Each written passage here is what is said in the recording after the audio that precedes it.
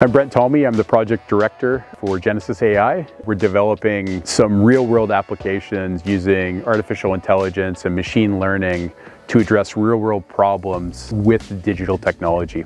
So the use cases for the carbon module would be an auditor who wants to ensure that what they're investing in makes sense. It could be a verifier looking at MRV technology, wanting to verify from a remote perspective that the forest does actually exist, what the growth models are actually showing versus the math that we see in the various carbon formulas, comparing it to different standards so that you can model the outcome, whether you're choosing to be an IFM project via Verra or Gold Standard or the American Carbon Registry. So really seeing what the differences are in the calculations. So project proponents would use this tool to analyze their own projects. And of course, we'd love to see end users understand the technology. So if you are a large company that has a carbon footprint they need to offset because of their unreducible nature of their business, then you can invest in technology that helps you really keep the genie in the bottle, as it were. Traditional forest carbon projects, they may have lots of boots on the ground samples. We're matching that